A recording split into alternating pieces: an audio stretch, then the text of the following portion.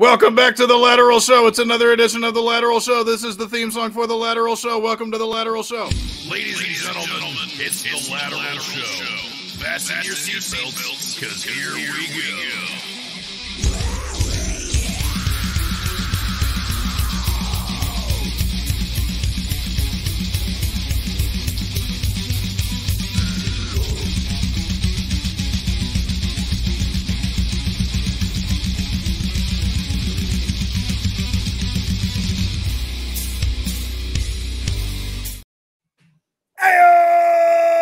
Welcome back to another edition of the Lateral Show, a sideways look at fantasy football. My name is Herms, on Twitter at Herms NFL, joined as always by my co-host E=MC Lateral. What is up, my guy? Maryland's losing 53-46 in college basketball, so that could be better. But other than that, eats and greets as always, season's eatings, and it is the season of a 51-49 Democratic majority in the Senate because Raphael Warnock has defeated Herschel Walker, man who truly terrified me with the prospect of being my senator. Yeah, and I was a little concerned at first when they said there was going to be a runoff because I was like, there's no way Warnock is beating that guy in a foot race. It's just not like we already know Herschel Walker's 40 time. Like, he's way faster. But yeah, but he took a lot of wear and tear over those years playing. So Warnock, with his like sprightly reverendy knees where he just kind of stands there a lot, he might actually have a little more in the tank. That is true. You know that Herschel Walker doesn't have CTE. CTE has Herschel Walker. Oh God. I mean, look, it's a good way to describe it. And now that we've heard another voice, so another guest back on the show for the first time since before week 1. I think it's been a while. We have lacked in that department. But this man as the king of hot, spicy goodness over there with the Big Time Flavor Co. And you also know, so whenever you go to fantasy6pack.net, you look up the waiver wire. I enjoy my article that I do. But if you want to cross-reference my picks, you're like, I like what Herms had to say, but let's go ahead and see what somebody else has to say. What Bo does over there at that Fantasy Pros waiver wire article, I'll tell you, between you and Fitz and Debro, it's a very good column. So, ladies and gentlemen, Bo McBrayer, Mr. Bo McBig Time himself, welcome to the program. Thanks for having me on again. I appreciate you both. I love you both. This is a fun show to be a part of. Yeah, all love. Herschel Walker, part of the best trade in Cowboys history, maybe the best trade in NFL history back in the early 90s. What spurred on that dynasty in the early 90s for the Cowboys was them dealing Herschel Walker to the Vikings for every draft pick they would ever have, apparently. Yeah, well, that is how I think I will choose to remember Herschel Walker, because the other version is not one that I definitely... Herschel Walker is like 90s, is like country music. He kind of hit the skids at around the year 2003.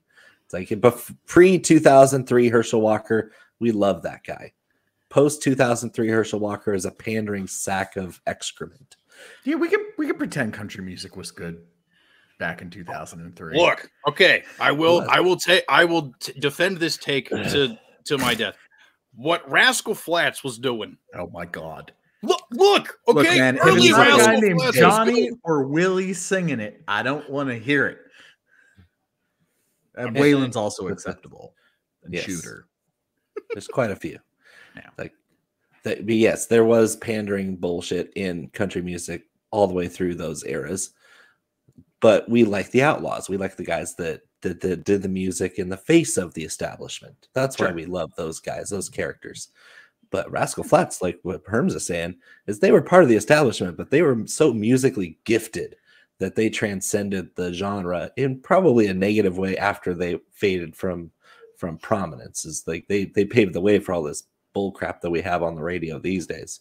So yes, I'm going to stand by Herschel Walker is country music. Well, when life is a highway, you got to ride it all night long. And I think with that, we should ride into being on our soapbox, which Bo kind of did already there. Yeah. I mean, That's a great take for the soapbox from a guest if I've ever seen one. Real quick, just want to add, on this show, we will be talking about the San Francisco situation and also middling tight ends. There we go. That's the preview. No, all right. Do we typically preview the show before we get into the soapbox? I try to introduce and tease something that we're talking about. Okay. At least. The San Francisco thing is great because I live an hour and a half away from the Bay, and so it's I'm glad it's great for one of us because it's not great for me, but we'll get into that later. On our soapboxes. Yes. Well, do you want me to go real quick? Yeah, for sure. Go for it. Okay. Yeah. Okay. So, speaking of the Niners, as you may have noticed over the past 24 hours, I ran a poll on Twitter as to who should the Niners start at quarterback. You guys, you almost did me proud. And you still did on a certain level because the votes are in. It was 44.9% of the vote, triggering a runoff with our second place candidate. Brock Purdy is the guy you want to start for the Niners. But number 2, ahead of Josh Johnson with 10.2% of the vote, and Baker Mayfield, now with the Los Angeles Rams with 15% of the vote, you all picked a squirrel with 29.9% of the vote. And I got to say, I am proud. As much as I like seeing the squirrel ultimately win, and I think if we do send this to a runoff, the squirrel will come away with a surprise victory. I'm glad that surprise, but victory. I'm just glad to see that the fantasy football community knew, or at least 127 of you knew, that a squirrel is a better option under center than Baker Mayfield. And that is why I am so surprised that the Los Angeles Rams. We should be so proud of our community right now. Oh my God. The Rams are going to pay him the rest of his contract because they had to pick him off of waivers, $1.3 million, so that he maybe loses a practice battle to John Wolford. Because that's what's going to happen, right? Wolford's hurt looked too, better. Yeah. Yes. He has to beat Bryce Perkins. He has to beat Bryce Perkins, which is still uphill. I think to be fair, Baker Mayfield, it probably goes to Squirrel, Baker Mayfield, and then Bryce Perkins. Bryce Perkins has looked objectively terrible. I don't want to be that guy, but let's be clear. Brock Purdy may have struggled to make a throw longer than 5 yards, but Bryce Perkins is bad. Anything is better than that. I don't know about that. Because when watching in college, I mean, I'm a Devi C2C guy myself. I recruit I watch film from high school to the pros. Brock Purdy in college was a 4-year compiler. He holds all these school records because can you name another Iowa State quarterback off the top of your head? Oh, again, I think he was just in becoming Mr. Irrelevant in the draft. Bryce Perkins, at least for fantasy's sake, is a better fantasy option than Brock Purdy. Brock Purdy, we were afraid was not going to get drafted.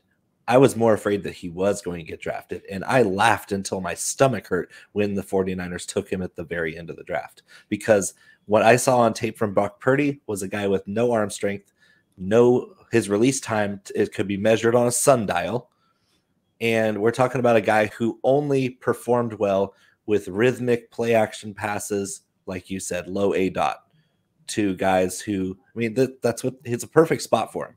A perfect spot for any quarterback where even a squirrel could run that offense. And I think I voted for Squirrel. I'm not afraid of it because Brock Purdy was Squirrel's the correct answer. Yeah, Brock Purdy was my QB 21 of that class. QB 21. And he was drafted, I think it's QB 7 or 8, because it was an all-time bad class. And he was still 21 for me. Brock Purdy is awful, and he's going to get exposed even with just that 3.5 quarters of game tape. Is the rest of these opponents the 49ers are going to have, they're going to make Brock Purdy's life a living hell because he is a terrible quarterback. And fortunately, we've got a huge programming block to really break down that situation, because it's a huge part of, what's going to be talked about this week for sure. And, I've got some interesting thoughts on that as well. And I'm really looking forward to getting to that, but we cannot without me also hopping on my soapbox. Going off of what you said about Baker Mayfield there, McLateral, I am floating this theory out, not because I believe it's remotely true, but because this would be way more fun if it were actually true. What if, and bear with me, this has all been a long con on the part of Baker Mayfield to work his way to a team that, when healthy, actually has good receivers? What if he purposefully was horrible for the Carolina Panthers, only to eventually be waived, only to eventually find his way to the Rams because he knew it would be advantageous? So it's complete batshit, but it would be hilarious, wouldn't it? I'm going to undo your theory in one fell swoop. Yeah. Name me one wide receiver on the Los Angeles Rams right now who's healthy and better than DJ Moore. I said when they're like, he will have worked his way to a team. He's not going to be on the team when any of them are healthy because they're going to cut him after a year. Maybe, but and you know why? Because they get a supplemental 5th-round pick if another team signs him next year. Not only that, but like, let's be clear, like he would only be a backup, and I think he still has some starter aspirations, wrong as they may be. And like, Matthew Stafford is the starting quarterback of the Los Angeles Rams until that contract is up. Like, he just is. That's a while. With the concussions and the spinal cord, he may retire. I don't know. It's a goofy theory. I know it has no merit, but it's more fun. It's more fun. It is more fun. I will give you that. So work with me, everybody out there. Everybody out in the lateral universe, all you six-packers, work with me on this batshit crazy theory that absolutely has no merit whatsoever, because we choose fun on this show. Now, real quick, I will say that Brock Purdy, as bad as he is, and we're going to get into like as bad as he is here shortly, he actually had more intended air yards per pass attempt in this season so far than Bryce Perkins. Now, yes, I get that like Bryce Perkins at least has some mobility to him. Like, that is a boost for fantasy. But like, if you're getting beat on intended air yards by a guy who literally like can't throw the ball like further than 6 yards, that's a real problem. It definitely is. It definitely is a little bit, but again, it's a big topic. So we got some, but Bo, if there's anything that you would like to hop on your soapbox and talk about, by all means, go ahead. And then we will get into the fastest minutes in fantasy football recapping. How happy were you guys to see Deshaun Watson struggle? Oh, that was great. That was great. I got no complaints. Yeah. Oh, okay. My soapbox is that a little bit of rust will fade. Deshaun Watson will return to form. He's a really talented player. He's an excellent NFL quarterback. His rust will wear off far, far before any kind of improvements are felt by the people he affected.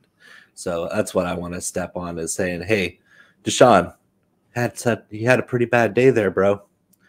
Well, I'm here to say good. I hope you have plenty more in your future, because maybe, just maybe for a split second, you'll feel just a hint, a fraction of the shitstorm that you caused 24 separate people. Maybe. If not, more power to you, bro. Hope you get the help you need. He has a better chance of winning a Super Bowl before he ever fixes his image. Like, just straight up. It's not even image. It's like, hey, maybe just show us that you're grown up with contrition, and maybe take some fault for something you did. Like, just exclaiming your innocence isn't doing it for anybody. That's the issue. Even the people that are on your side just want some honesty out of you, bro. That's the issue. I think to show contrition, you have to be contrite, and Deshaun Watson doesn't think he's done anything wrong, so he's not going to be contrite. Exactly. And that's why, like, as cathartic as it could be to see him do poorly, and he did poorly and was definitely rusty, for me, it's just not going to change the fact that, like, he abused his position to sexually assault multiple women. And, that's just not okay. And unfortunately, the end of that story is going to be he ends up having a successful career in the NFL. Before I very ceremoniously changed my major in the middle of my college experience, I did pre-law. And the phrase from the law library that sticks out and keeps replaying in my mind is a simple pattern of predatory behavior, modus operandi. And his could not be clearer. Yep. A pattern of predatory behavior. I would agree. Whether his crimes or indiscretions or whatever level he did, it was a pattern of predatory behavior. Whether or not he did anything that would warrant a violation of the penal code, we don't know that for sure. He hasn't been charged with any kind of criminal complaint that we know of, or at this point, he's dealing with a civil suit, which is going to hurt his pocketbook in the end, like it did OJ. OJ got acquitted in the criminal court, but he went bankrupt from the civil court, finding that the preponderance of evidence that he was responsible for those 2 deaths. It's like Deshaun Watson's going to pay for this monetarily, whether it's not going to be from his 11-game suspension off a $1 million contract. That wasn't enough. His consequence is really just going to be, how long until we see the real Deshaun Watson on the field? Like, he's going to have to answer questions about, why aren't you playing well? Those are the only consequences he's going to really feel from this whole ordeal. I think that's just shit.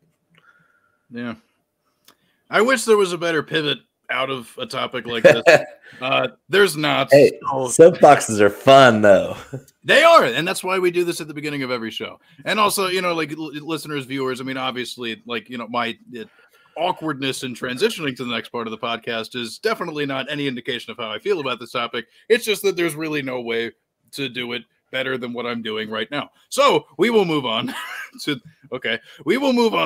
before we do the thing for this week, we have to talk about the things from last week. And that is why McLateral, the fastest recapper in all of fantasy football podcasting, will tell us what happened with the things that we discussed last week.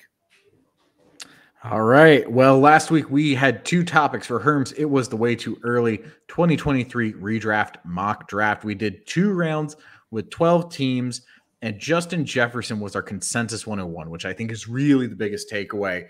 We didn't even have a running back come off the board, I believe, until 104. And then we also covered Dameon Pierce versus Donta Foreman. Rest of season, did a bit of a deep dive into that. I picked Foreman overall, but said Pierce would do well in week 13. And maybe it's the better play in week 17 that we'll see if Foreman can just absolutely ball out as the rest of the season goes on. If he does, I think he's actually got about an equal shot, which Herms and I discussed. But for now, going with Pierce in week 17, Foreman overall. And Pierce was solid last week against the Browns in week 13, despite, not getting in the end zone quite. I think did he manage to get in the end zone? I can't remember. I don't remember. Yep, I think he had 57 yards and no touchdowns. Yeah, so I was going to say he did okay with the yards. Foreman, definitely a bounce over back. 100 yards. Definitely a bounce back from his previous 2 performances where he averaged 8 yards a game. So not great, but improving. That's there it. We go. All we got. I like that. I like Foreman rest of season as well. Yeah, there you go. See, and now we have additional input. There we go. That's fastest, because they're my 2 RB2s in one league. That is true. So there we go. The fastest minute in fantasy football recapping, brought to you by Thrive Fantasy. If you would like to play Thrive Fantasy and you like to do DFS, but not. Yeah, but not because prop bets are more fun. You can sign up using promo code HERMS for a 100% match on your first deposit up to 100 doll hairs. So we're talking, if you put down $20, boom, you get $40. If you put down $33, it's boom, $66. I mean, so you understand how that works. Man. Promo code HERMS on Thrive Fantasy if you sign up today. Or, well, I guess it doesn't have to be today, but not the point. There we go. That's the thing. Now. Yeah, do it right now. Don't even pause the show. Just literally do it now while I'm saying this. We'll kill enough the technology. Come on, folks. But yeah, so we got that out of the way, and now we get into the main part of the show for which we have no title. The show, that's what it's called. So we teased a little bit before, kind of already talked a little bit about Brock Purdy, but he is in the news because one handsome James Garoppolo, unfortunate situation with his foot that will cause him to miss the rest of the regular season. I will let you pick it up from there. McLateral, resident Niners fan, what would you like to discuss surrounding this San Francisco 49ers franchise? Yes, unfortunately, during the game against the Miami Dolphins, Jimmy Garoppolo, our Lord and Savior, he broke his foot.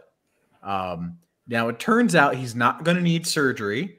And so if Brock Purdy can just somehow get us to like the NFC Championship, we may get Garoppolo back and actually have a shot.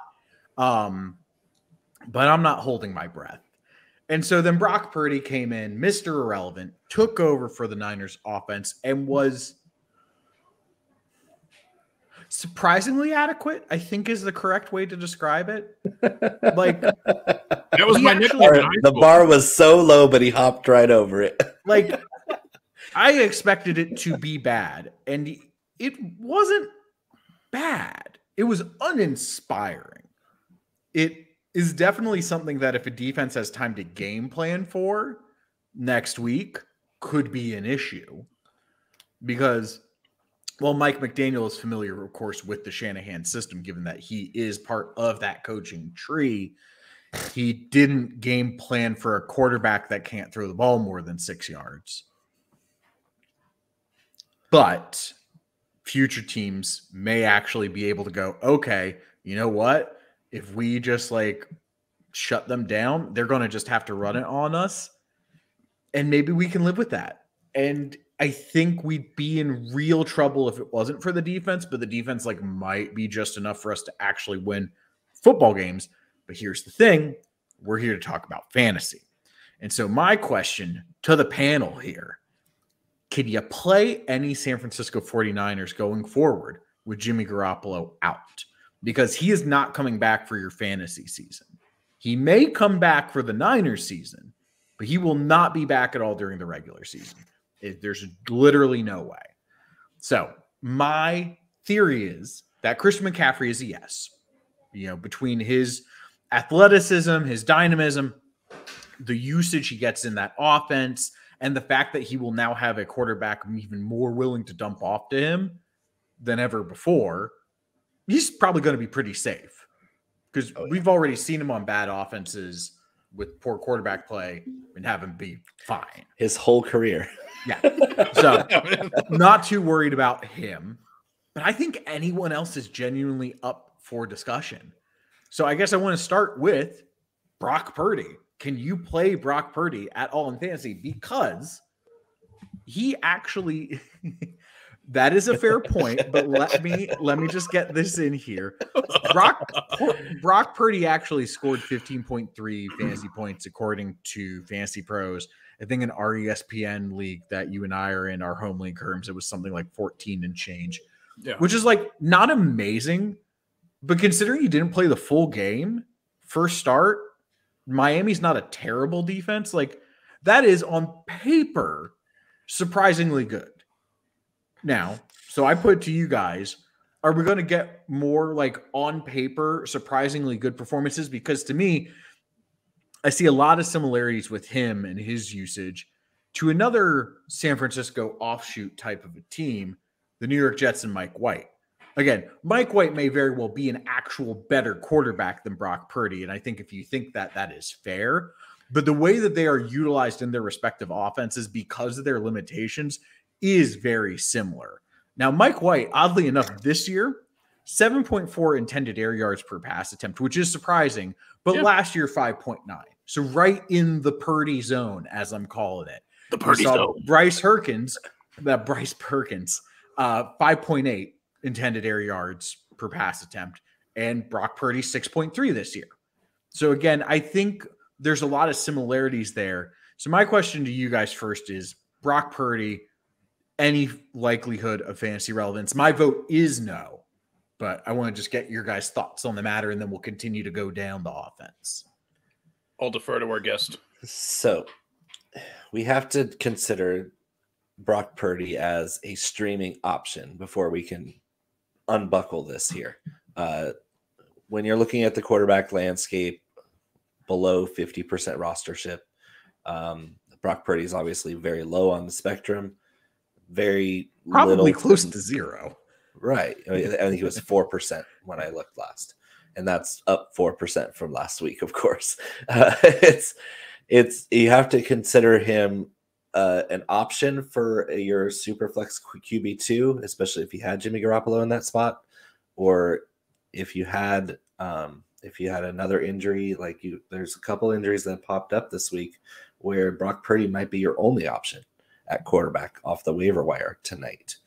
The problem is, can you expect any kind of fantasy output from a guy who is averaging 6 yards per pass play? Like when he's dropping back, he's dumping it off every single time. And they don't want him to attempt passes farther down the field because like I said before, his release time could be measured on a sundial. He doesn't have the arm strength or the arm talent or the timing to throw boundary passes or downfield passes.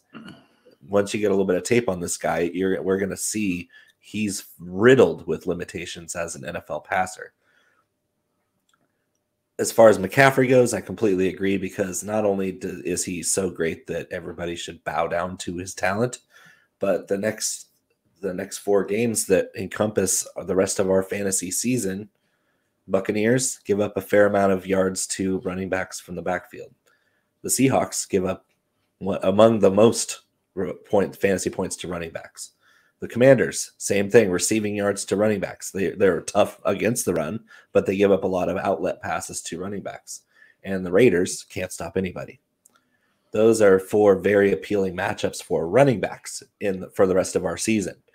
Is Brock Purdy going to be relevant in any of those games? No.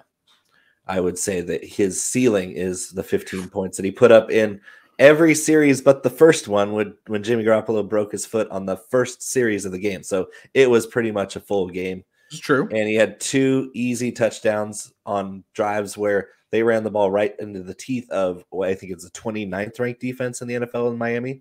So, yeah, the rest of these defenses other than Seattle and I think the Raiders and Seattle still grade out better than the Dolphins, but that's more of like game flow type things. So, no, I don't think Brock Purdy's going to even eclipse double digits the rest of the season. Yeah. I mean, like, my biggest thing, just because, I mean, like, a lot of what has to be said has already been said, but, like, the only reason this is super relevant is because of super flex leagues, because we've talked on this show this season about the fact that if you decided to invest in a quarterback who is any younger than me, then you are up a creek without a paddle this year. You just are. It sucks, but it's true. It's very much a youth movement in the NFL right now, but also in fantasy at the quarterback position, something that we were not particularly prepared for at the outset. So we've had to adjust on the fly and trust weird quarterbacks that we weren't super stoked about before, which is why, like, in our waiver column, like, I've been like, you know what? Let's go, Taylor Heineke. Sure. I was gonna say the same thing. Exactly. I hate Taylor Heineke. I can't even watch him. I said he is the making sausage of the quarterback position. It's like you don't want to watch him play because you'll throw up. But at the end of the day, he's got 15, 16 fantasy points. You're like, damn it, Taylor, thank you. That was solid. Yeah, dude. And the other part of it is, you know, like you were saying before, you know, it's like, was it good against like Miami, all things considered? Like, sure, but like, can we expect he will necessarily do that again? No, but like the surprising output that we got from him is basically the Kenny Pickett special, who is also probably going to be available, who at least, you know, like, you know, on the ascent. 100. I firmly believe it. I can't talk about that every show because I was told from the producers I have to space it out once every 3 weeks that I talk about Kenny Pickett. But like, you know, and like no, is the cast of characters in Pittsburgh better? No, but you know, Pickett has the familiarity of he's been in the offense for much longer and has more, you know, rapport built. So my point being is like, sure, you're going to have to pivot to younger, uncomfortable options, but even then, you can still probably do better than Brock Purdy, for as ugly as it is. Well, so then let me give you 2 of those options here. You've got Brock Purdy up against the Tampa Bay Buccaneers. You got Mike White up against the Buffalo Bills. And you got Bryce Perkins. Let's say he is the starter for Los Angeles this week, which we're not sure he will be, but let's, for the hypothetical, say that he is. Sure. Up against the Las Vegas Raiders. Which of those 3 quarterbacks are you playing? Tyler Huntley. Yes. Not an option. Not an option. He's definitely an option. He is definitely an option. Yeah. And if I'm looking at an injury replacement quarterback, I'm looking at this list. It's the guys you mentioned plus Tyler Huntley. I'd much rather play Huntley. But I feel like most everyone would rather play Huntley. I mean, he'll be a top waiver priority, probably the top for the quarterback position for sure. I can see that, yeah. And then you have guys like Ryan Tannehill, who's just laying in the weeds for free, 25% rostership in every league. And you're like, okay, why are we not playing a guy or picking up a guy who's got a favorable schedule and has been a QB1 the last 2 years in a row? Well, actually, if you read the heat check this past weekend over a fantasy six-pack, I would have told you that you should pick up Ryan Tannehill and that you should not have played him this weekend against the Philadelphia Eagles. Incredibly tough defense. And if you listen to that, you will have Tannehill available to play the rest of the season and probably be pretty good and have avoided his poor performance last week. I'm glad you and I are on the same page here because unless you're in the deepest league imaginable and Brock Purdy's the only guy available, I'd still probably play a position player in the Superflex over him. Okay. Well, I think that's fair enough. So let's move on to one of those position players then. You talked about how good the running back matchups are. Jordan Mason, does he have any value now with Brock Purdy under center, possibly as a flex or a zero RB, RB2? Absolutely. Herms, over to you. Yes, he does. Because here's the thing, man. Like, look, dude, and shout out the homie Jeff Bell over there at Football Guys, for whom Jay Bell tolls. He had me hip with the Jordan Mason drum beat from camp. You know, like, they love that kid. You know, and so I went back and I looked at a lot of what he did at Georgia Tech. And like with that being, you know, like around your neck of the woods at this point, you know, so you know what that offense is. It's ground and pound. That's what they do. You know, so like you have to be like a pretty, you know, built type of running back to be able to, you know, withstand being in that type of system anyway. And he just showed like he can barrel through dudes and do all of that. And serving as that archetype in like, in a harmonious fashion with a Christian McCaffrey, especially with how they're going to have to augment that offense to try to keep McCaffrey even more, you know, like they're obviously try to keep him healthy or whatever, but this is a guy like last time we had Bo on the program, we were talking about the Christian McCaffrey injury stuff. So it's just like weird how that kind of tied in, but like, you know, it behooves them to lighten as much of the workload for McCaffrey as possible while still having him involved. And to maximize his skill set, you do want to lean on a back like Jordan Mason. So just purely from a schematical standpoint of like the things that they're going to want to accomplish, he fits so well with what's going to work for a Brock Purdy-led offense that he has to be on your bench at minimum. I love how the 49ers for 2 consecutive years have picked up 2 rookie running backs, and the later rookie running back has been the better and higher rated prospect on my list. And for 2 consecutive years, those results have borne out the same way. It's like I had Elijah Mitchell way ahead of Trey Sermon last year. I laughed in their face when they traded up to get Trey Sermon because I knew he was a turd, couldn't play football, didn't want to play football. He just got lucked into playing time at Ohio State. Then you have this year where you have Jordan Mason going in there with TDP. Tyron Davis-Price on tape was awful. I couldn't stand to watch that guy play at LSU. When they picked him they used draft capital on that guy. And then they go and get Jordan Mason way after the draft and said, hey, if you play special teams well, TDP doesn't play special teams. Jordan Mason's a special teams ace. Like, he was outstanding on special teams.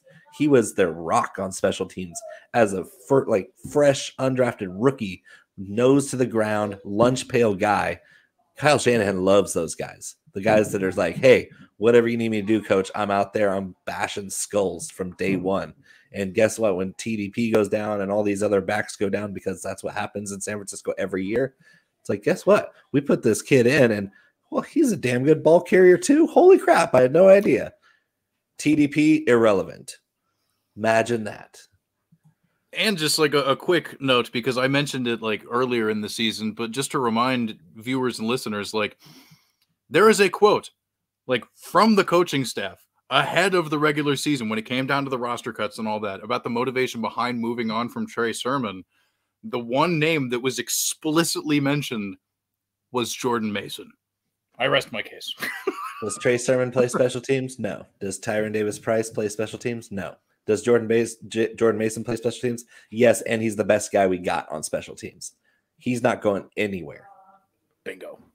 Is he going to run the ball over Jeff Wilson early in the season? No. Jeff Wilson's a better pro, as at least more established in the system.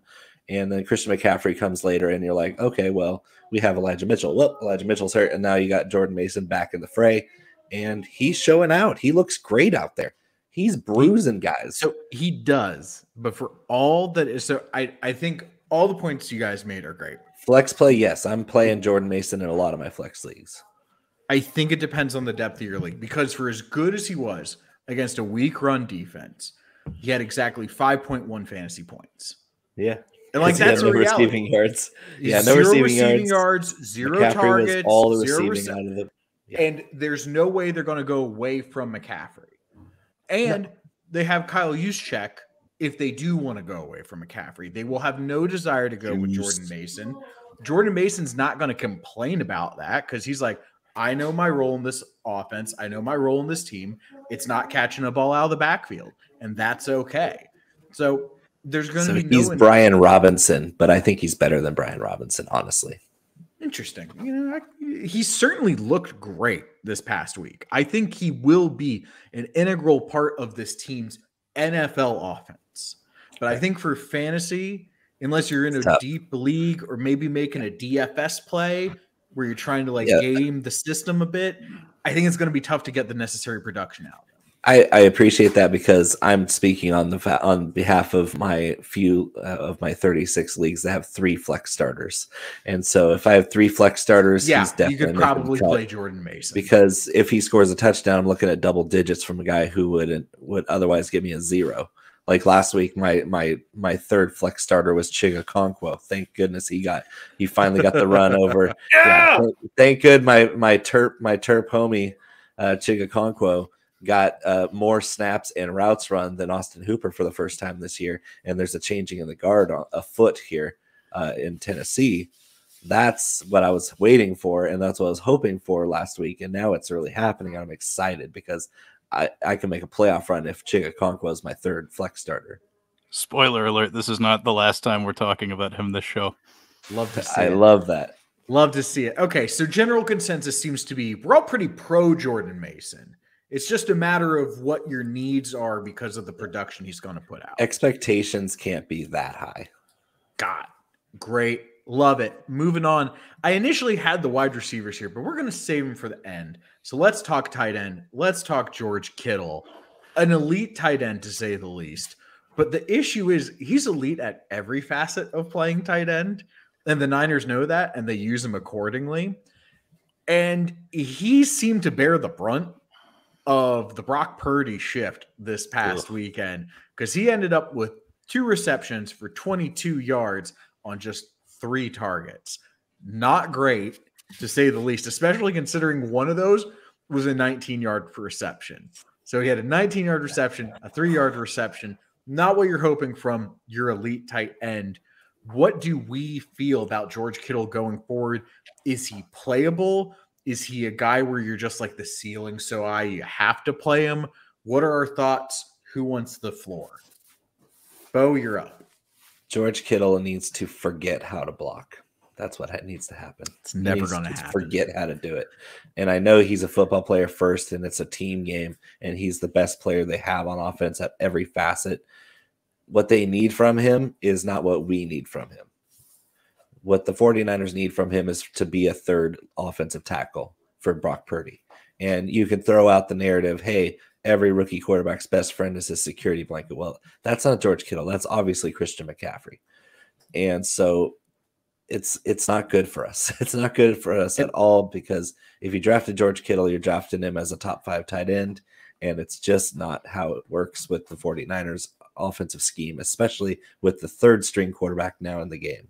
And to put that in perspective here, to add to Bo's point, I've got the snap counts up. You got 4 guys with 100% snap share, all on the O-line. Then you got 2 guys with 96% snap share. One's Trent Williams. The other is George Kittle. despite being on the field for 96% of the offensive Route snaps, participation he is got bad. 3 targets. And his route participation was in the 60 percentile, which is not what we're looking for with tight ends. I know that from my horrible experience with Kyle Pitts this year. Is just because they're on the field does not mean they're running routes. And just because they're running routes does not mean they're getting targets, because some of these coaches, they feel like their best chance to win is by outsmarting their opponent instead of just playing the best players in the right position. Well, Herms, anything to add here? To pick up the baton about, that kind of points about how, their coaches are going to use them in the way that they're going to use them for the real life team, not necessarily what we really want out of it. I'm not going to go over every single outcome here, but what I am going to point out, I got his game log pulled up, PPR scoring. Now, also, just a caveat, I understand that George Kittle missed a little bit of time, as he occasionally does, just because of the type of player he is, blah, blah, blah. So even with that understood, type of dude he is, he has 1, 2, 3, 4, 5, 6 games under double digits. The highest of those, mind you, is a 7.7 point effort in week 5 against Carolina. Now, the boom weeks where you love him, 3 weeks in a row, 6 through 8, we're talking 16.3, 21.8, 12.9. You love to see it, folks. You love to see it. Really huge game against Arizona. That was sick, right? But what I'm pointing out is that even with Jimmy Garoppolo, they've built an offense that does not necessarily need to feature him.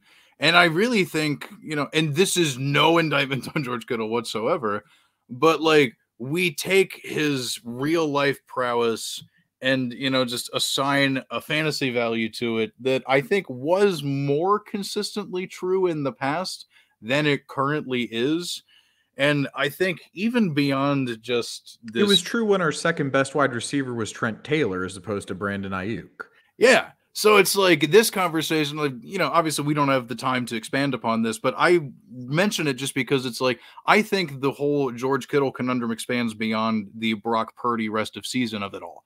I would agree. I think it's an interesting conversation that dynasty managers have to have. So again, kind of answered the question, but took it in a way that highlights something a little bit more scarier than regardless of who the quarterback is. So, so then let me put it this way to you guys. A real quick answer on this.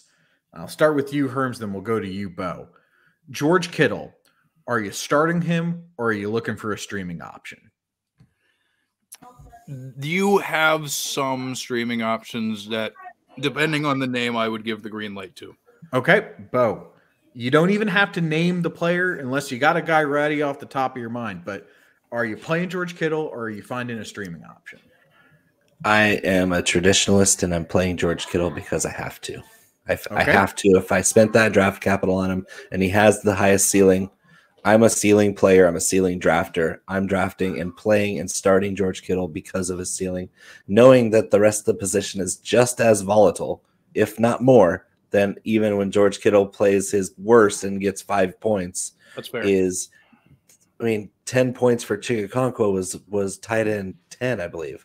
That's horrible. The scoring is so depressed at the position that you can't help but hope for a ceiling performance from George Kittle. You have to start him because he's your ticket to that game-breaking week that can give you a win. And I think both points are completely valid. I'm inclined to agree with Bo just because of what likely is available out there. But Herms has a fair point. And if you really are trying to play the matchups, I don't blame you. There are also guys out there like Greg Dulcich, who gets tons of target share, but is on such a bad offense that it rarely results to touchdowns. And while I think searching for a touchdown-dependent tight end can be a slippery slope, when your tight end's not getting any touchdowns, that is an equal problem. So I definitely get where both you guys are coming from. I think that's fantastic analysis. Let's see, though, what you guys got for the kickers, because we're talking about Robbie Gould here. The best fantasy performer outside of the defense, depending on your scoring for the San Francisco 49ers this week, was Robbie Gould with 18 points. Count them. Racks on racks on racks. You love to see it. Was 39th overall in PPR scoring according to Fantasy Pros. So my question for you, and whoever wants it first can take it, can you start without hesitation Robbie Gould the rest of the season? Because I think the answer is yes. Sure. Yeah, kicker is such a random crapshoot that if you have a guy who's on an offense that's in scoring position quite often, like independent of quarterback play, they're in scoring position quite often because the system they run puts them in that position quite often through the running game. Yeah, and it's a conservative game. Like Shanahan is who he is, and he's one of the most conservative coaches in the NFL. So he's not going to push the envelope and go for a bunch of fourth downs when he knows his kicker is almost automatic and his defense is spectacular. So it allows a coach like Shanahan to be conservative because he knows he can win games by shutting people down and putting points on the board, whether it's through the end zone or through the uprights. That's why Robbie Gould is a must-start kicker. If you have him, you start him every week because he's as steady as it gets. I mean, you can't really bet on kickers, but betting on a 49ers kicker, that's pretty solid. Yep, age has shown a little for him this year, but I would agree with both of you on that. I think he is a start as well. So let's get into the fun stuff. Let's get into the wide receivers. So Deebo Samuel and Brandon Ayuk, both not the greatest weeks. I mean, Deebo Samuel, 12.3 PPR points. Like that could be worse. You're hoping for a little bit more, but like that's double digits, right? Not too shabby. Brandon Ayuk, 9.6, little lower, but there are some glimmers of hope if you like the targets, because Deebo Samuel, 10 targets, Brandon Ayuk, 9 targets. That is the volume you like to see from those guys, but it's Brock Purdy volume. It's not Jimmy Garoppolo volume. So my question to you, and whoever wants to take it first can, Deebo Samuel, Brandon Ayuk, are you trusting them, or are you potentially looking for other options? And are you kind of viewing them the same, or is there now one wide receiver that stands out more than the other for you? Herms, you seem to have like got something in your mind on that last bit there, so let's roll with it. Yeah, because so you had me up to, yeah, I'm with you, but then the thing you kind of posited there at the end, the whole do you view one differently than the other? I think there's a pretty distinct difference between the two of them in that with what they may have to shift the philosophy to, like, does everybody remember how much fun we had with Deebo Samuel last year because how he was used in this wacky, gadgety way? With an inexperienced player like that, they may have to go back to that. So, like, how I will rank them each week is going to be relatively close together, at least at first, because I'm going to give it a week before I get, like, hella confident in anything that, you know, I do as far as that process goes. But, like, Ayuk is, regardless of quarterback, is kind of at the mercy of, like, hoping that the game plan says, hey, we're going to lock onto you this week and really, you know, do the thing. Whereas Deebo can operate and do so many different things that, like, he doesn't even have to be the focal point to contribute. Like, he can be like, hey, we'll scheme up some fun touches for you. And he'll just make the most out of his opportunity, even if it is smaller by comparison, because of the type of player that he is. His ability to, you know, create his own opportunity in open space is so great as compared to an Ayuk. If they do kind of go back to what worked for them, and specifically him last year with Purdy under center, not only is that, I think, going to serve them well, but could also negate the things we said before about Jordan Mason potentially, which is something that I failed to mention as a possibility because I knew we were going to get to the receiver thing later. Like, another caveat on top of the Jordan Mason argument is the fact that, well, with everything being as bad as it is down to your third string Mr. Irrelevant, they may have to throw everything, including the kitchen sink, at these defenses to keep this thing rolling. And the big sink that you can throw at a defense is Deebo Samuel out of a backfield. They're not doing that with Brandon Ayuk. They're just not. So, like, I don't feel at this moment, in terms of, like I said, where I'm going to rank these guys this week, like, I don't know.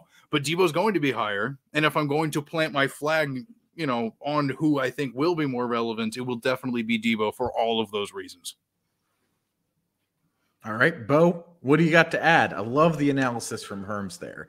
You agreeing? You disagreeing? Is there some nuance? What you got? What I saw from that game was more of an emphasis on Debo Samuel's short game that we haven't seen from Jimmy Garoppolo. It's been more of the mid-range game that Debo is a little bit less good at.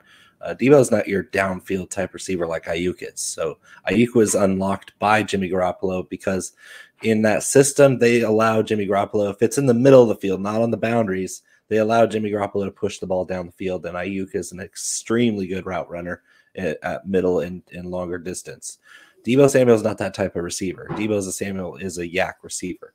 And so what we've seen is those low A-dot targets for Debo come back under Brock Purdy and gave him more opportunities to break off long runs. He didn't break off any longer ones, but add into the fact that he's a good running back, he's the preference now going forward over Ayuk. Okay, so then my question to both of you, and Herms will go to you first, and then Bo. Herms, for Debo, are you starting him no matter what? Is he finding a way into your lineup somehow, regardless of what slot he goes into? You probably have to, just because it's like a little weird that I'm saying this now, considering what I just said about the Kittle thing, but it's a little bit of a different thing in my mind anyway. Like, I understand the logic otherwise, but I digress. Like, for as disappointing as Debo has been relative to like what he was last year, and I think his ADP was a little bit weird and uncomfortable at the beginning of the season, and we tried to tell people about that. We did. But like, for all of the reasons that we mentioned, he is the likeliest beneficiary of a guy that noodles it a few yards out and that's it. So like 10 targets and 4 rushing attempts compared to 9 targets and 0 rushing attempts for Ayuk. I mean, in just the raw numbers, I know that like targets and attempts don't speak to everything, but yeah, I think the point you're making. So, okay, so Debo's likely making it. What about Ayuk? I've got to be in one of those leagues Bo was talking about earlier. If you're starting 3 wide receivers, if you have multiple flex spots, I'd give it this week because he looked okay dishing it to him last week. But if it does not pay dividends this week, then I would probably stash him on the bench. But then also, just quick note, if you're fighting for a spot really bad right now and you're in one of those types of leagues, that is where I could understand, shit, I really need to win this matchup to get into the playoffs. So let's be a little conservative. Fine. Like, for the people that have already sealed their fate, do what you like. But if you're fighting for it right now, I think the best thing to do would be to conservatively bench Ayuk for the time being until we see more. Okay, Bo, over to you. First, the Debo question. Is Debo making it into your lineup somehow? Absolutely. No matter what? Absolutely. He's a starter. He's a starter. I agree with all that, by the way. I think that while Debo's production, it's not necessarily going to be pretty because of the volume. You do just have to throw him in there. The talent. He's a special player. You spent an early round pick on him, and he's getting an upgrade with this quarterback change. So I'm starting him automatically. Love it. All right, Ayuk, is he making it into your lineup no matter what, or are there caveats here, or is he out? He's still in, but he is not in the same position. So where he was my wide receiver 2 or 3 on a certain team, he's now a flex play. So you're expecting 9, 10, 12 points out of him, but you don't see that 20-point ceiling from him anymore with no Jimmy Garoppolo throwing him the ball down the field. So he's still a starter, but not the same kind of starter. And it's a little disappointing, but we can still get use out of the guy. Yeah, so I tend to agree with that. I would say that for me personally, like I need to be having like 2 flex spots or 3 wide receiver spots, probably. The other thing that concerns me is there's not a massive difference, but Ayuk is more of a contested catch guy between the two. And Brock Purdy is not throwing contested catches up there. So like that further diminishes beyond the downfield threat what Ayuk can do. All right, here's where it's going to get fun. I got 2 wide receivers for you here. both who last week saw similar targets to the two guys we just talked about.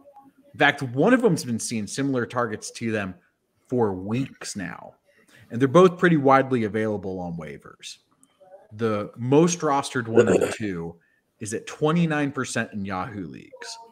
That's it. Would you rather be playing either of the Niners wide receivers or Nico Collins? Herms, to you. Debo, Collins, Ayuk. Bo, to you. Same. Collins' volume has turned into not much actual reception. Like he had 10 targets, 3 for 35. Luckily scored a touchdown at the end of the game to salvage the week.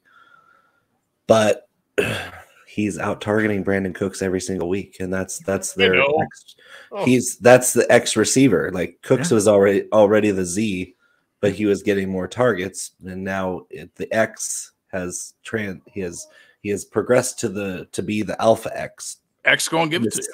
And it's still not pretty because Ayuk is the Niners X, but unfortunately the quarterback isn't capable of targeting the X like they need to.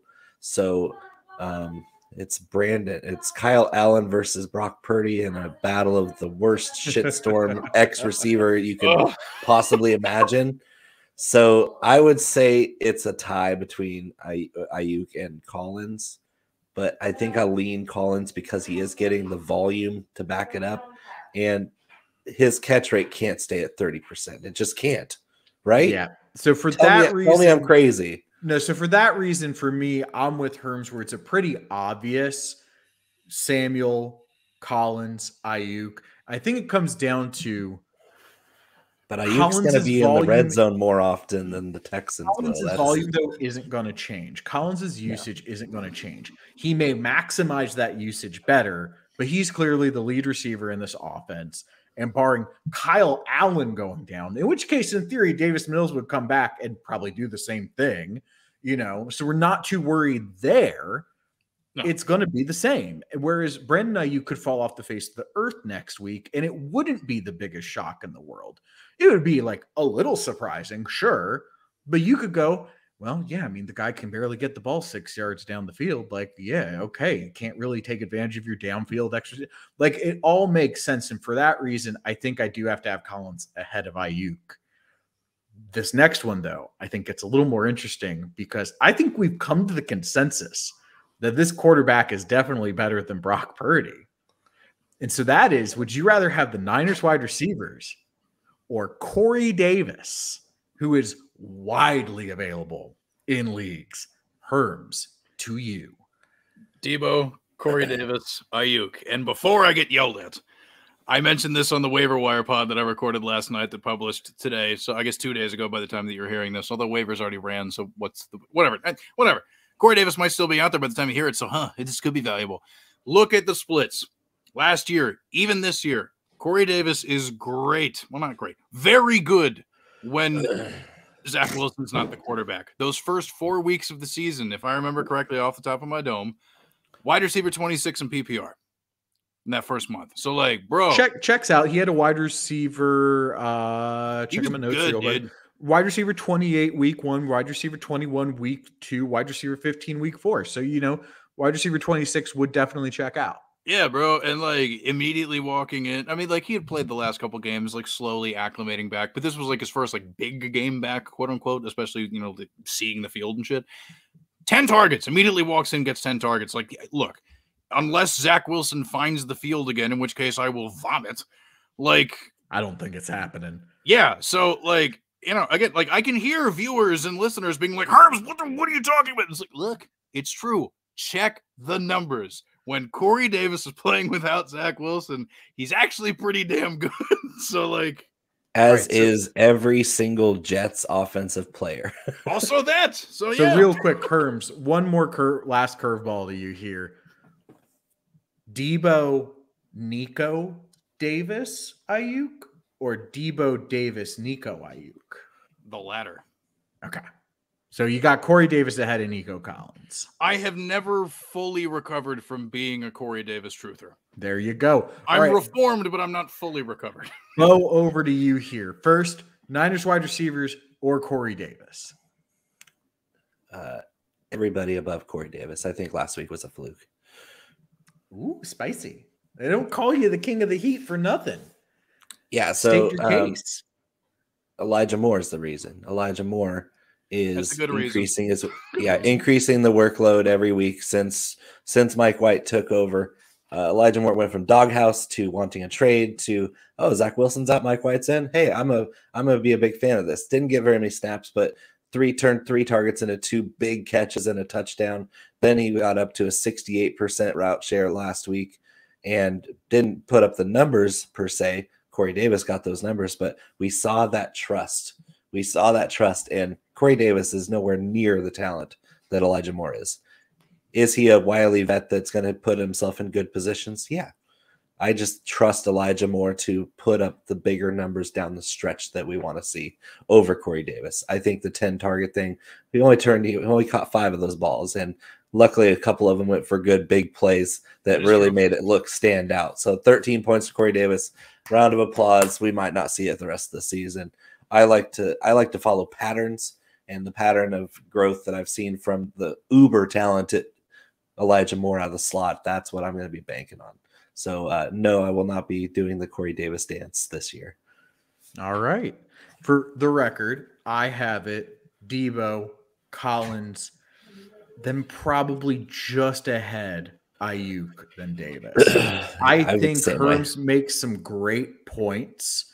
I think he's a truther. He's a wide receiver. Recovering. Corey Davis is a great option out there on waivers. But for me, the issue is just role in the offense expectation.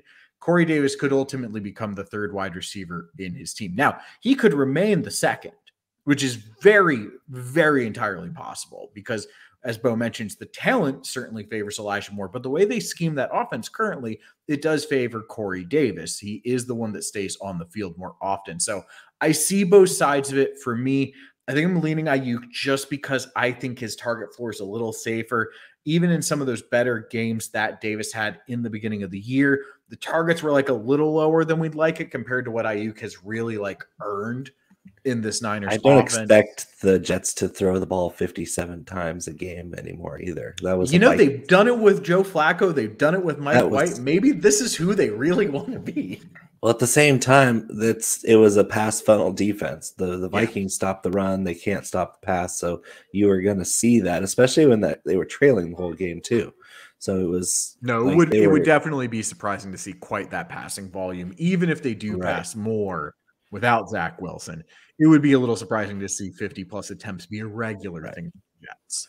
I have a feeling that they're going to try to get their running backs more involved going forward, especially with how things have gone with their team. Well, Herms, that's all I've got. Back over to you. There we go. Now we can transition to the second part of the episode. Although, based on the runtime, I think maybe we could cut this up into multiple episodes. Maybe I'll just have to do some, editing afterward. I don't know. But we have I'm comfortable with it because there's a lot of good information and still more to come because as the guest, I have pawned off responsibility of coming up with a topic myself because that is the type of person that I like to be.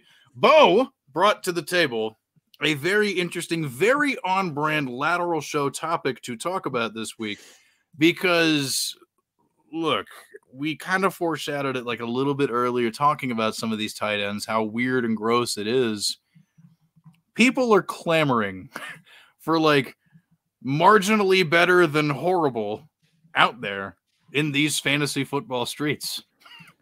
Bo, why don't you go ahead and introduce your topic talking about these pretty good, not good, but kind of maybe, I don't know. None of them are good. None of them are good.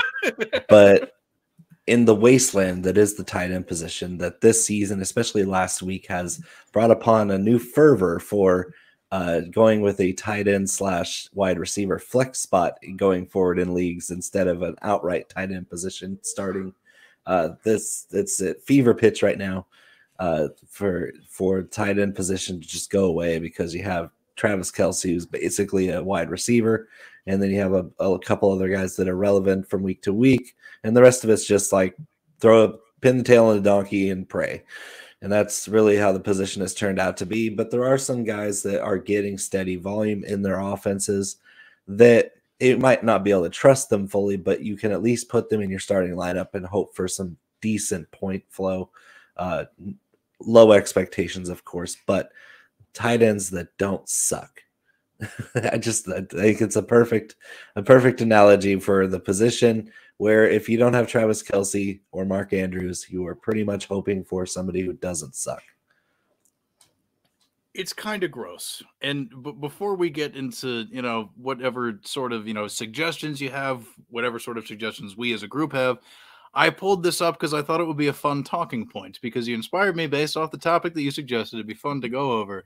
I have the PPR scoring from this year, last year, and 2020 pulled up, courtesy of fantasy data, in front of me. Dear God, okay, look.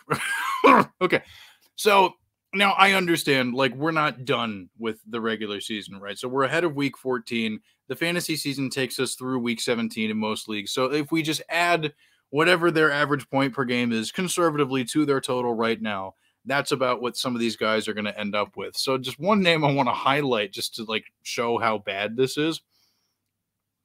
Like Cole Kmet, 8.2 points per game. So so 14, 15, 16, 17. That's so times 4. That's 32.8 points. That'll give him a total of like barely over 140. Okay, so this is bad. This is bad. This is horrible. It's no good at all. But and that's not an unreasonable expectation to have for Kmet because over the past 3 weeks in PPR, he's scored 8.5 points per game. So you're 8.2, pretty close to on the money. Yeah. So it's like, he's doing fine, but the reason I mentioned him specifically is because he is the tight end 9. It took him basically until like a month ago or 5-6 weeks ago to actually do shit. And this is how high this guy is. So let's say he finishes with that total that I just mentioned. Jesus Christ. Last year, that would have put him somewhere in the ballpark between Jared Cook at tight end 18 and CJ Uzama at tight end 19. So that's how bad that is by comparison of last year. Let's go back to 2020 for some more fun because once again, that puts him somewhere in the ballpark of Tyler Higbee, tight end 18, and Jared Cook, then of the New Orleans Saints at tight end 19. So I'm only using one example because this isn't my topic and I'm not going to take up too much time, but to illustrate to people how bad this really is, Cole Kmet taking like half a season to get his shit together is going to finish this high. And when you compare it to how bad it's already been, this is a nightmare, folks. So, Bo, pick up the baton. You're on mute. Still on mute. I'm there on it is. Well, yeah, so does anybody here remember Mike Gesicki? We remember him fondly on this program. I think he gets one of the in memoriam things at the end of the episode if you look closely. Yeah, with a really sad minor chord ballad behind it. Something by Sarah McLaughlin, most likely. It's right. Yeah. All right. We can only do 15 seconds before it's a demonetization thing. Yeah. Mike Gesicki is tight end 24 this year, guys. The Jack Pour Bauer one out. spot. Pour one out for last year's tight end 9 and the year before that tight end 7.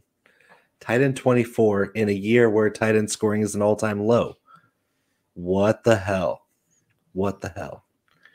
Daniel Bellinger coming back with no eye socket in points per game, looking pretty damn good. He did have one tight end 1 week. All these guys have had one tight end 1 week. So where do you go? You go to guys who have more tight end 2 weeks. That's what you need to do, is go and find guys who have put up multiple inconsistent, semi-consistent tight end 2 output. You're looking at between 7 and 13 points in more than one game. Please, for the love of God, just give me some consistency at this position. So Chiga Okonkwo taking over Austin Hooper. That's where I'm looking because it's a pattern. You have to follow patterns. patterns of usage, increased usage. Jordan Akins, of all players, the last couple games with Kyle Allen at the helm, is actually getting some freaking good target volume. 5 targets the week before, scored a touchdown, was tied in 7. 6 targets last week, but only caught 3 of them for 21 yards. He's got, 19 targets the last 4 games. And over the last 3 weeks, he's the tight end 11 in PPR scoring, a likely heat check candidate. Very, very likely. The guy's 30 years old. He's mostly been a blocker. But what happened to Brevin Jordan? I thought he was going to be the receiving tight end on that team. Breaks my heart. It does. Cade Otton's a blocking only kind of guy, except for when Cameron Brate is out. Cameron Brate can't stay healthy. Cade Otton turns from a blocker to a receiver. And by golly, I can work with the guy who Tom Brady found for the tight end 1 performance in week 13. Right? 10 targets, 6 catches, 28 yards, and a touchdown was good enough for the tight end 1 this week. What the hell's going on here? Let that sink in, folks, because I know McLateral was at a basketball game, so he didn't get to watch the Monday Night Football game. But we were texting, and I was telling him how much of a snooze fest it was, and how much I hated watching it. But meanwhile, 28 yards and a touchdown was tight end 1. It gave us the tight end 1 performance on the week, folks. Well, so I have to say, the name that we have yet to mention, at least in this section, because I've mentioned him once before tonight, the tight end 2 on the week. Well, are you going to be getting there? Am I stealing your thunder? Because I'll let you have it back if you're about to get there. No. Throw the name out there again. It's Greg Dulcich, people. Let's go. Greg Dulcich has not 1, not 2. Oh, I'm in LeBron mode now. Not 3, but 4 top 12 tight end performances in PPR scoring. Is his offense a shit show? Absolutely. Is his quarterback Russell Wilson? To quote Sarah Palin, you betcha. But the guy got 8 targets last week. He's gotten 9 targets before. He regularly sees at least 5. And I just feel it's tough to do better than that. Now, again, as we mentioned earlier, he's got such a bad offense that instead of having touchdown upside, he almost has touchdown downside, which is remarkable given both how talented he is and his actual production in terms of targets and yards. Well, for often as he gets open, it just shows you how blind Russell Wilson has been this year. I still believe that they took and replaced Jameis Winston's retinas with Russell Wilson's because along the same time frame, Russell Wilson went from a 9 consecutive year QB1 to QB16 last year. Right around the time Jameis Winston went from a 30 pick guy to a 12-4 before tearing his ACL, and now he can't get on the field over Andy Dalton, which is just a tragedy in its own right. But Russell Wilson is awful since last year. Since the beginning of last year, he has gone from I'm guaranteed to be a QB1 to I don't even know what the hell I'm doing. I can't see wide open receivers right in front of me. Greg Dulcich should have had more than 8 targets in that game. And Russell Wilson did not throw it to him. He's standing there waving his arms, jumping up and down, and Russell Wilson is not going through progressions. And when he does throw it to Dulcich, it takes a miraculous effort for him to catch 6 out of 8 targets because nothing's on target. And you expect the guy to be able to run after the catch, which is really his forte. He's not a special athlete at the tight end position. He's not anything I couldn't stand to watch him at UCLA. Everybody loved the guy. And I was just like, he's just a dude. But running after the catch, he's a pretty good athlete with the ball in his hands. Russell Wilson's not putting him in a position to score those touchdowns. So, yeah, I love Dulcich for the volume that you can kind of hopefully guarantee yourself with. But Malcolm's right. This is really rough go because you cannot expect the guy to score any touchdowns. And before you jump back in, I do want to ask you, just generally speaking, about this philosophy of Bose. Instead of trying to chase the last week's production, which it's how I'm choosing to phrase it. I know that's not what he said, but that's how I'm choosing to think of it because that's what a lot of fantasy managers have done this season, and also just with tight ends in the past. Like, instead of chasing some of that shit and then just being let down and immediately falling on your face, why not just chase the consistent tight end too? Like, at least it's not killing you shit. McLateral, is this actually the strategy we should probably be employing more often than not? So, as much of a nightmare as tight end has been this season, I will be honest, it actually hasn't affected my fantasy performance that much. Well, aren't you lucky? There we go. I for most of the season have paired like Greg because they've let everybody down. Everybody down equally. I've paired Gerald Everett with Greg Dulcich and basically been fine. I've paired Dalton Schultz with Dulcich and like basically been fine. Right. Like it's kind of just worked out for me. And I get that that's not the norm. I get the norm is more like having Noah Fant have a ridiculous week and nobody having played him because of all the bad weeks he had prior. I get all of that. But my strategy just remains targets, red zone targets. And it's kind of that for tight end and wide receiver. It's like, these are the things that lead to projectable scoring. Targets, red zone targets. Because touchdowns aren't predictable, but red zone targets can be projectable. That's why Adam Thielen killed it as a wide receiver for all those years. They targeted him a ton in the red zone. Doesn't always work. None of this is perfection. But I do have to stick to my guns, I think, where it's like targets and red zone targets will steer you right more often than not. And I do just want to quickly jump in and say to your point about the tight end pairing thing, the homie Andrew Cooper at Coupe Fiasco over there at Fantasy Alarm, the tight end god.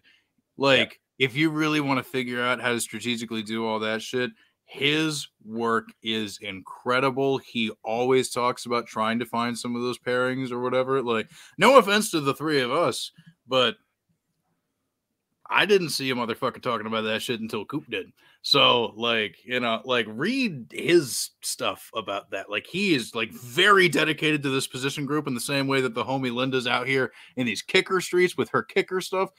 Coupe Fiasco on Twitter. Definitely check that out for more information on that. But, like, I had to plug the homie because he really has put together some, like, game-changing type shit over there at Fantasy Alarm with his analysis. He's the Matt Harmon of tight ends. Honestly, like, dude, man. But yeah. Anyway. Yeah, I completely agree. And I've mostly had a lot of Kelsey teams, so that's also helpful. Yeah, that helps. I drafted a lot of bully tight end teams, which is great because when Kyle Pitts didn't pan out, when Darren Waller didn't pan out, when all these other guys panned out, I have plenty of teams where my first two picks were Kelsey and Andrews. And guess what? When I have those two, it means nobody else has shit at tight end. And that's how it works, because when Andrews was hurt, I still had Kelsey putting up 30 points a week in the tight end spot. When they're both healthy, I have a flex play that's elite. And when one of them's on a bye, I can start the other. It was just too easy because I knew I could get late round value at every other position. Because when you do this enough, you have to exploit scarcity. And that's why I don't feel too bad for the people scratching and clawing for tight ends. In some leagues, I started with Kyle Pitts and George Kittle at tight end. And guess what? I'm playing Tyler Conklin a lot more than I want to. But at the same time, Speaking of Tyler Conklin real quick, week 17, your championship week, he gets the Seattle Seahawks, which as of right now are the second best matchup according to Fantasy Pros for opposing tight ends. Yeah, Arizona, and Seattle. Dulcich gets Arizona in week 15. So if you were really desperate for a tight end, you could probably weirdly pair Dulcich and Conklin and figure something out the rest of the season. It's not going to be pretty. It may not work. But if you look at the matchups, there's actually a lot to be said for it. Yeah, the failure rate of the tight end position is quite high, higher than all the other positions. But at the same time, you can still maximize your percentage of success by looking at those sorts of things. Like in reality, you should have been looking at those sorts of things preseason when you're doing your draft. A A lot of us don't have the time or the bandwidth to do that. But now that we're there and we're needing to plan accordingly for our championship runs, where literally anything can happen once you get in the tournament. 6 seeds win leagues all the damn time. Is get into the tournament. This is your last week to do it. If you're in the playoffs, you better be looking at those matchups. I actually, in our home 15, league, 16, 17. Yeah. Weeks 15, 16, 17. In our home league, I had the Kansas City defense. I knew it wasn't going to be a good matchup this past week, but I looked at what was available, and it's like, look, Kansas City has a great run rest of the season. We talked about it. You hold on to it. Nothing that was on waivers was going to guarantee me a win. So I'm just like, you know what? Kansas City may be bad, but I'm just going to play them. If I take the loss, I take the loss because I know I'm in the playoffs, and it will be better for me the rest of the season. And boy, did I take that loss with that -1 points they got me. But I felt it was worth it. Streaming every position except for running back and wide receiver has won me so many championships. I remember back in 2017 when Josh Allen was a rookie, or was that 2019? I can't remember. It was Josh Allen's rookie year. He was absolutely horrible most of it. But it got down to week 17 back then. It was the last week of the year, and I had one league where I was the 4 seed. I made it in, and I was playing an undefeated team in the championship round. Week 17, nobody's playing. My starting quarterback that year was Drew Brees. I couldn't play Drew Brees. And I just picked up Josh Allen, and the dude put up 35 points and won me a ship over an undefeated team that had no business I had no business beating. So really streaming, you can't be above streaming any position in the playoffs because those matchups matter a lot, especially at the tight end position where you basically have no idea who's going to be the tight end one from week to week, especially in a part of the season where everybody's going down and there's all sorts of moving parts where vets are getting shelved just because their season's over. It's a crapshoot. And so you're never above streaming an option if they have a great matchup and they're looking at an opportunity that they haven't had all year. You might play a guy that hasn't done anything all year long, but he has that matchup in that week that you need him. So that would be my advice to anybody who's in the playoffs is look at everything. Look all the way down the list. Look, see whose pattern is trending upward for usage, who has that nice cushy matchup. Like Tyler Conklin week 17, you bet your ass I have him sitting on the end of my bench waiting for that. Yeah, and I think the reason this conversation was so important and so impactful for us to have is because it just further highlights a lot of the same things that we've talked about on this podcast over the last several episodes, and that you need to have a broader understanding of what your roster is the closer and closer you get to the prize, because there are still people, and it's one of the flaws that I see in waiver articles, which is why I approach it the way that I do, which is I know how you guys approach it the way that you do, is that it's serving a different purpose. You are trying to attack certain things with a different purpose. And bygone are the days of stash this guy, wait a month and see if his usage ramps up. Because guess what? It's double-digit weeks, motherfuckers. That shit's not happening now. It's so hard for people to pick up James Cook and then Mike White the last couple of weeks. I was like, pick up Mike White now, because if you don't pick up now and he has 2 good games, you're not going to be able to get him for that amazing schedule at the end of his fantasy season. Yeah. And so that's and then there's been a few running backs that their schedule got accelerated where, like, I was saying, hey, stash this guy.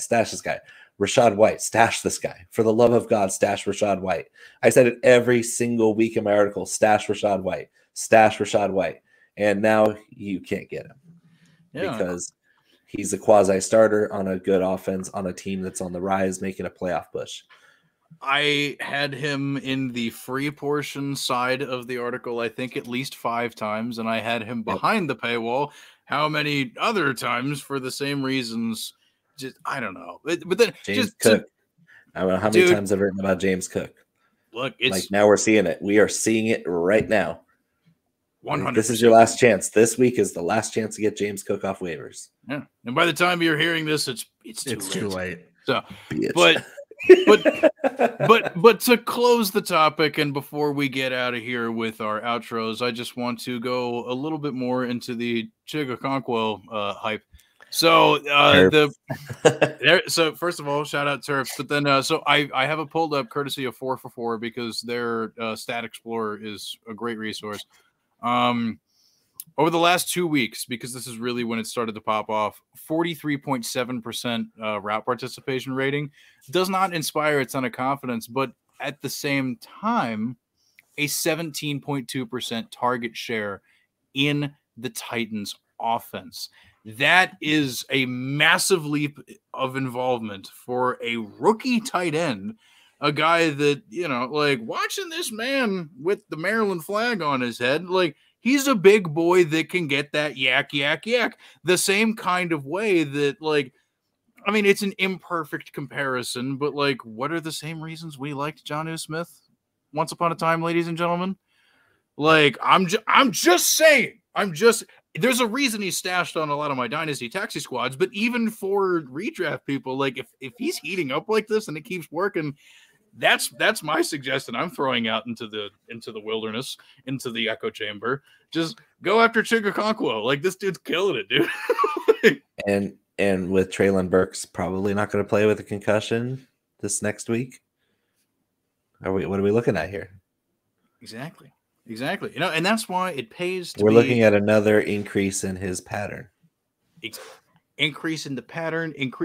You have to look at these things from a sideways perspective, which is exactly why you tune in to the Lateral Show, a sideways look at fantasy football on a weekly basis. Boom, that's how you do it. That's how you do the thing. Yes, that is the podcast name. My name is Herms. You can follow me on Twitter at Herms NFL. And in case you didn't see the news on Twitter last week, I have accepted a full-time position to join the staff over at Draft Sharks. So, you know, for you fantasy six-packers, that means that, like, I don't know what that means for the future of the podcast necessarily, but I can tell you that it does mean that there is one more waiver column coming out after this week from me, and then I'm handing it over to our buddy Pang's Picks, Davis Pang. He'll pick it up. Shout out NorCal. 100%. Well, you know, it's built different. You know, so that's what I'll be up to. That's where you can find all of my stuff moving forward. My first day on the job is next Tuesday, so that's where I'll be at. Full-time Herms doing his thing. McLateral, where can they find you on the internet? Well, it's your boy McLateral, aka McLateral FF. You can find me on Twitter at McLateral FF, but you can also find me on Twitter at MacMcMillanATL. I am still going to be writing for Fantasy Six Pack through the end of the season, though probably barring week 17, because I'm going to be going on my honeymoon, and my wife will kill me if I write a fantasy article while we're on vacation. So, yeah, that's not happening. What a way to go out. So, don't worry, though. Up until championship week, and I'm still debating if I might like pre-write just a little something matchup based, just to throw it out there so you get some content. But I will still have the heat check this week. I will have it the next week, and I will have it the week after that. So stay tuned for that over at Fantasy Six Pack, and make sure you're following me on both accounts because I'm going to probably end up doing more on the MacMcMillan ATL one as time goes on because of my day job over at Tom's Guide, where I write about the latest in tech, entertainment, and gaming, all the news, some crazy stuff going on. Like, did you know that Cooler Master has built a $15,000 basically gaming chair with like, it turns into a pod and like can support 3 monitors. And it's like absolutely designed for gamers, but they're like aiming it at businesses and nobody's going to buy this thing, but it's insane. The rich Twitch kids are going to have them. It'll be interesting to see in the wild because apparently like some people have actually gone and tested them out and surprisingly good. Immersive, but not claustrophobic. Anyway, that's the kind of stuff I write about for my day job over at Tom's Guide. You should go check it out. Go check out MacMcMillan ATL on Twitter. And for some fantasy football stuff, I'm still around at McLateral FF. So feel free to follow me there too. And last, but certainly not least, Bo, where can the friendly viewers and or listeners of this find you on the interwebs? If you're watching, it's at Bo_make_big_time on Twitter. That is where you'll be directed to my bio, which has a link tree to everything that I work on, from Fantasy Pros, three weekly articles from the waiver wire column with Debro and Fitz, to my fantasy football storylines, which releases every Wednesday morning, and then my fantasy football hot takes, the hashtag Picantex, every Thursday morning. Those are my weekly columns for Fantasy Pros. I also write DFS for the Sports Gambling Podcast Network fantasy team. I do a DFS flow chart on Saturdays and a top 10 stacks of the week on Fridays. So check it all out. You can find all of that on my Twitter bio. It's just everything I do is for the people. And yes, I do get paid for my time. Speaking of getting paid, plug the plans. What was that? Oh, yeah, right. So if you want to do the thing with the fantasy six-pack, it's important because you can get behind the paywall for I found it. There we go. You can get behind the paywall for the remainder of my waiver article for next week, and when Peng starts picking up and doing his, in addition to award-winning DFS tools, access to the Discord community, access to award-winning rankings. I don't think the DFS tools have won awards. Whatever. What? They're still good. Jesus. They're still good. I said it wrong. I'm sorry. I apologize, Joe, in advance. But like either way, like you get a lot out of it. Seriously, like really good DFS it is tools, great. award-winning rankings, access to the Discord community, which is super helpful. There's a lot of great conversation that happens there, and so many more things at fantasysixpack.net/plans. So before I fuck up anything else, we are going to end the podcast by hitting the outro. We will see you next time. This is the Lateral Show. Ladies and gentlemen, it's the Lateral Show. Fasten your seatbelts, because here we go.